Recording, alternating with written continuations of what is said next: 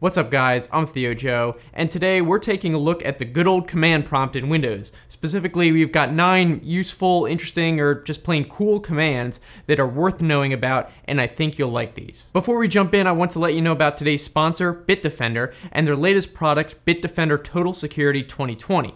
More than just an antivirus, it's a complete security suite covering all major platforms, namely Windows, Mac, iOS, and Android.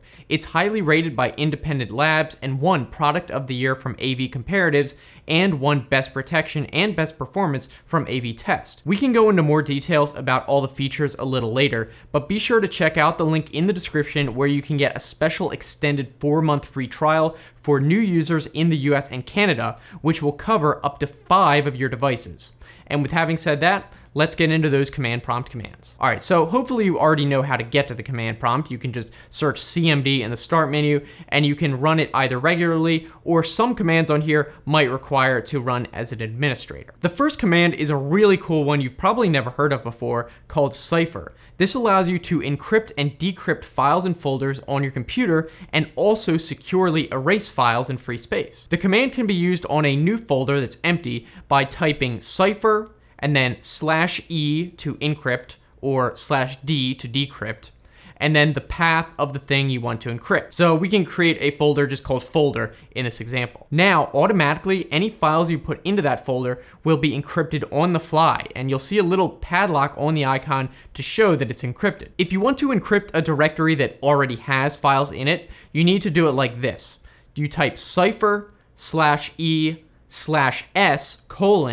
and then the directory, and that will encrypt everything inside it currently and going forward. Now, the encryption key is tied to your user account, so it's not like you set a password or anything. It just automatically loads the key when you log on. So if you're not logged on to the computer, or if the computer is off, then the files will remain encrypted and inaccessible. After you encrypt a folder, you'll get a notification or a prompt to back up the encryption keys, which you should definitely do, maybe to a thumb drive or something, because if you ever have to copy those files off the computer during a recovery when not logged in, you will need the key file to decrypt them later. You can also probably back up the certificates by searching Manage Security Certificates in the Start menu and then going through that process. Another use of the Cipher command is to overwrite any free space on a drive, ensuring that no deleted files can be recovered. Because if you didn't realize, when you delete a file, even from the recycle bin, the file isn't exactly erased right away. It's just marked as free space, and the file can be potentially recovered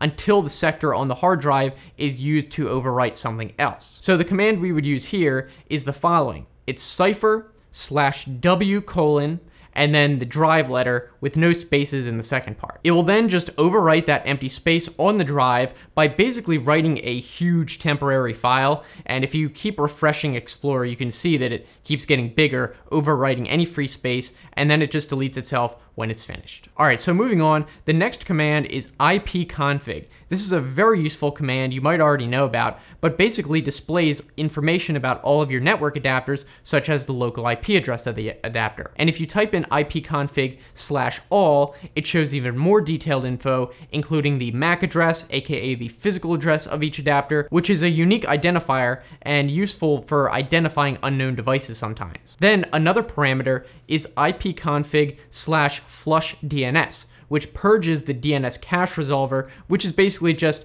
the saved list of which IP addresses correspond to which websites. Sometimes this can be useful if you're having trouble accessing certain websites, or they're misbehaving in some way, or you've changed around your network settings on your local network. It can't hurt and might come in handy if you can try it. Okay, on to number 3, we have 2 commands that we'll just combine into one, and these are ping and tracert.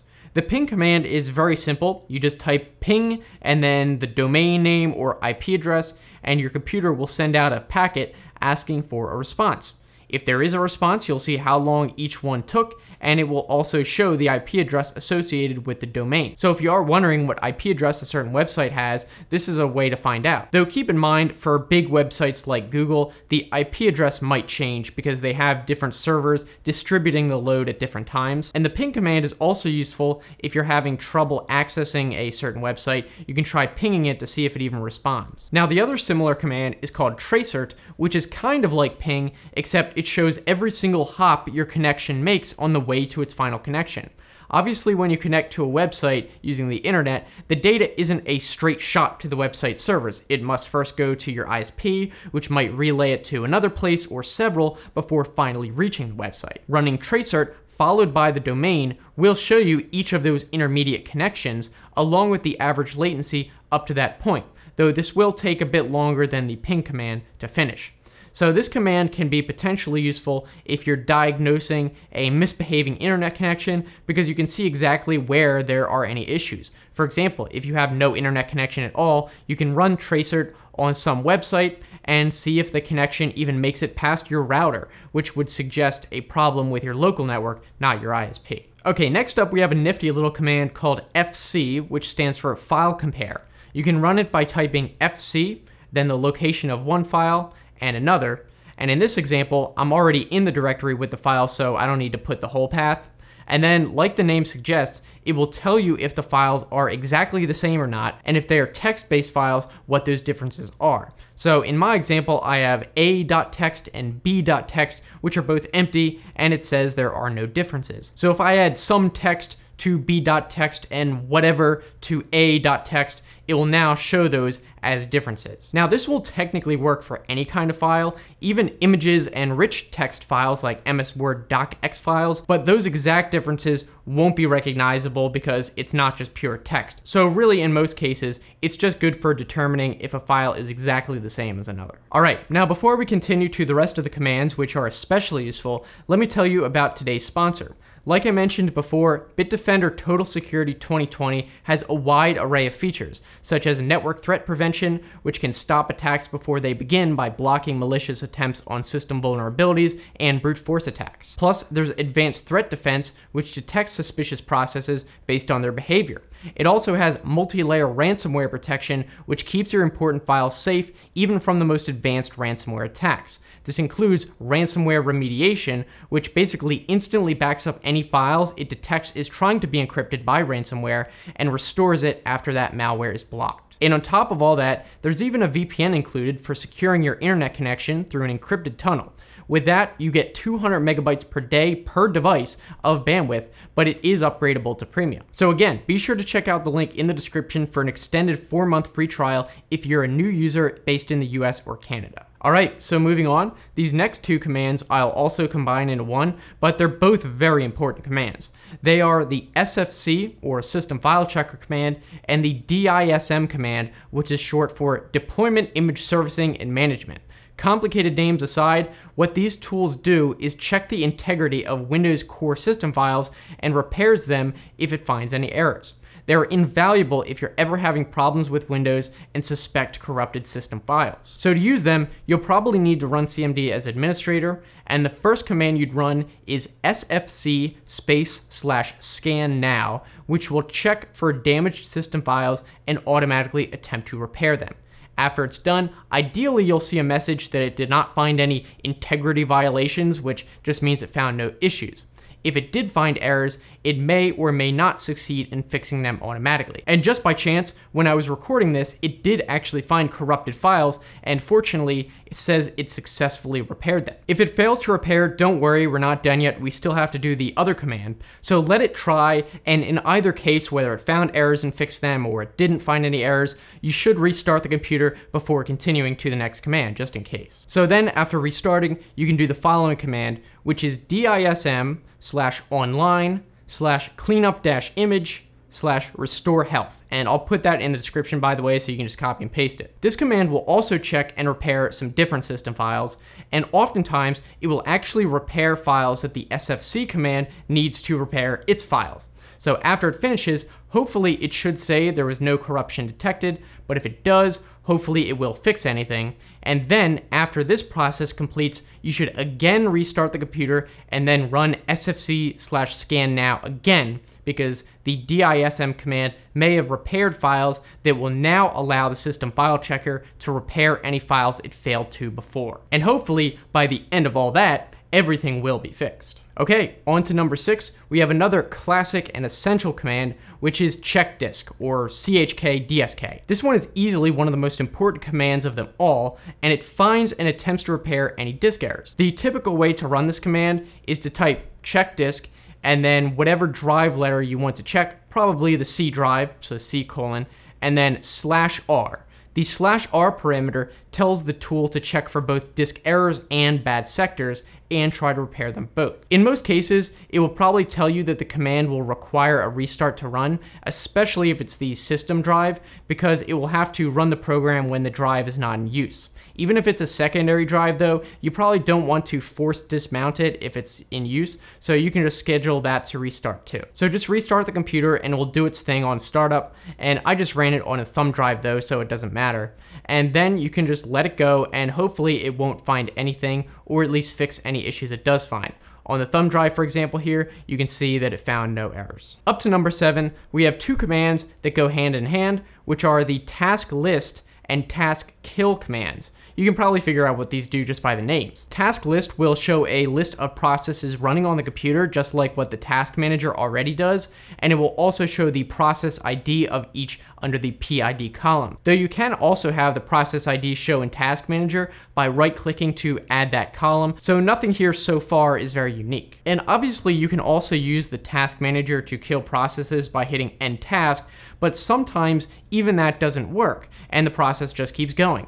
In that case, the task kill command may work instead.